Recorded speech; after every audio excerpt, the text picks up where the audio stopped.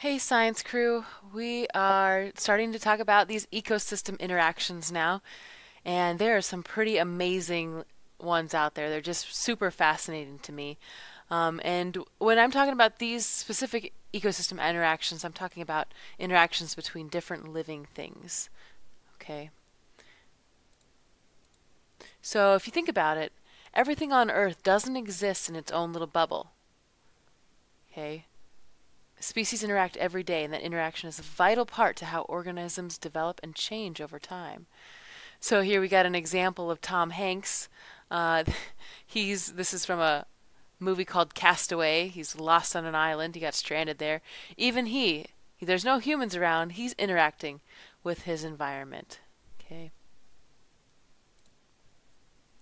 And just think about it. How many organisms have you interacted with today? You may have interacted with adults, your classmates, your pets, maybe a mosquito bit you, and your breakfast. Your breakfast is actually from different organisms. Okay, could you live and grow without these interactions? Nope. I mean, maybe you can live without the mosquito, but those other ones are pretty important too.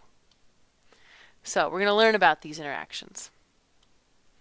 So here are some examples of the types of interactions that you should know about. We have predation, competition, and then symbiosis, and there's different types of symbiosis. We have commensalism, mutualism, and parasitism. And if you need to, you can pause the video so you can write these down because we're going to define these. So first we have the predation, or this is predator-prey interaction. Okay, this is a win-lose interaction in which one organism consumes or gets eaten by all or part of another. Sorry, that didn't make sense. An organism is consumed. One organism does the consuming, does the eating of all or part of the organism. So, for example, we have the black bear and the salmon, the owl and the mouse, and it's hard to imagine, but it's actually a predator-prey interaction when a rabbit is eating grass. The grass is an organism that is being preyed upon by the rabbit. Okay? And we have competition. Different type of interaction. That's where organisms are competing for resources. They need the same things, and so they're going to fight over them. So, for example, we have the trees that are competing for light. On this flower, we have some bugs competing for pollen. And then we have these gorillas who may be competing over shelter or food, or maybe they're fighting over a mate, or maybe they're just fighting over territory. It looks pretty terrifying, actually. Okay. Then we have symbiosis. This is a close and dependent relationship between organisms of different species. And this is kind of confusing at first, but once we dive into the different types of symbiotic relationships, like mutualism, commensalism, and parasitism, you're going to understand that this is about organisms that live and rely on each other, even though they're different species. Okay, so here we go. First, we have mutualism. Mutualism is a win-win relationship for both involved. For example, we have bees and flowers.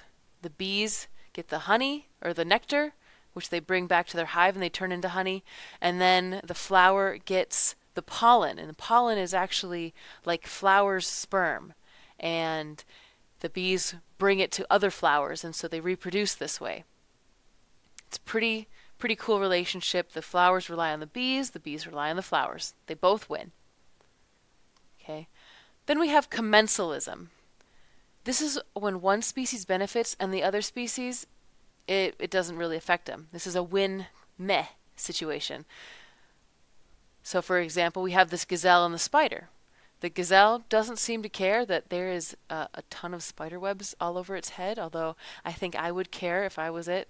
But the spider gets a benefit. It gets to move around. Maybe this setup here with a web helps it catch more insects. It's pretty cool. It's a win-meh relationship. So one wins, one doesn't care. And then we get parasitism. Parasitism is when one benefits and the other is harmed. And this is we would consider this a win-lose relationship, but it's a win-lose that doesn't usually result in the person or the animal or the plant being totally killed or eaten.